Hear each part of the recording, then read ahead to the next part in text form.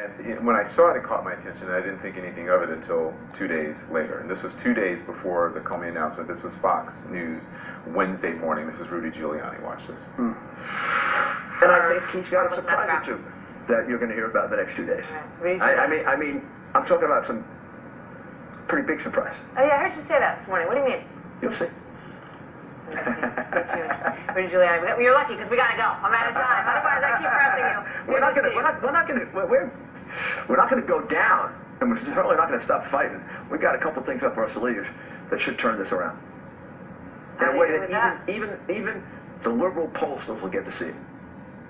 So that was from 2 days before the letter. Do you think that he could have known about in advance through his extensive? Well, it sure sounds like he knew something.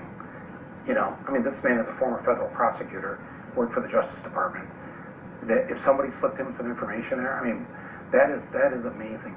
See, the thing is with the Democrats, after Comey exonerated her in the summer, everybody said, "Oh, he's the greatest FBI director ever," and it's like, no, I wouldn't go so fast on that, because he also was involved in other investigations of Bill Clinton, of the, you know, he isn't new to this Clinton game.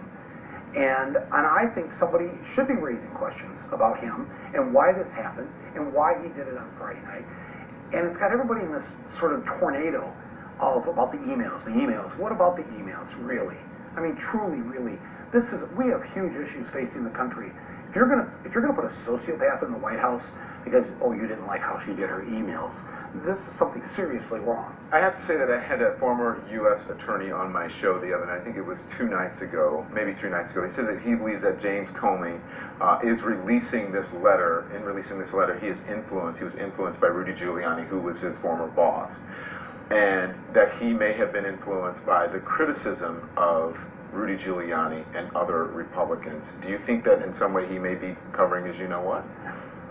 I have to tell you, I had not seen that Giuliani piece before. I don't know if anybody has run it. Has anybody run it on CNN? I'm sure. I know about this show. I'm not sure if it is run on the network. I have not seen it on the network. Who's ever watching this show right now, you just introduced something that needs to be investigated. Somebody has to answer for what we just saw, that you just showed us, the American people, because that was frightening. That Giuliani, in all of his craziness, he looked like so self-assured that he knew this was going to happen. You know, people ask me to, if they'll come into my office or to my home and they'll say, "Why are you watching Fox?"